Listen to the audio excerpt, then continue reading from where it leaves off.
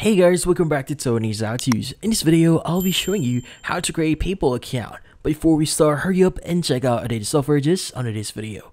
So let's get started. In this case, the first thing we need to do here is we need to open up any browser on our PC. Let's go open up any browser here, and you want to go to google.com and search for the following, which is going to be PayPal.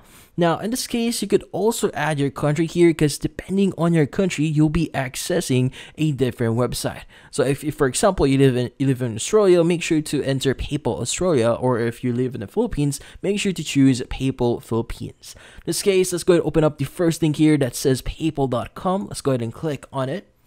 And from here, what we need to do next is we just need to click on the sign up button at the top right. Now, from here, we need to choose what type of account that we want to open up. So in this case, since we want to open up a personal account, we will be using that.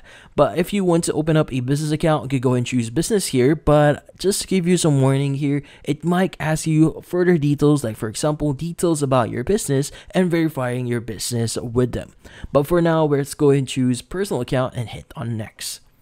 Now, we now need to choose our country. So as an example, I'm going to choose Philippines here.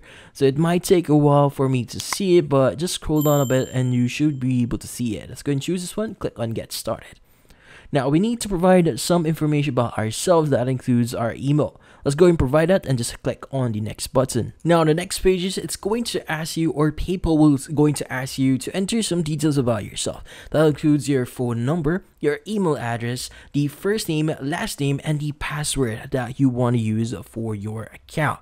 Now, also, they might ask you to provide your address, which in this case, provide your nationality as well as your date of birth, your postal number, and municipality here if required.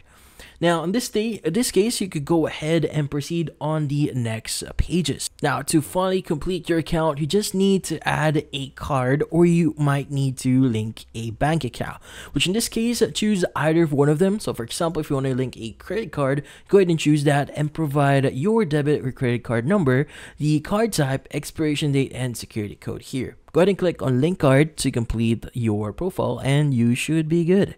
And that's about it. If you found this video helpful, hit the like and subscribe button and watch our next video.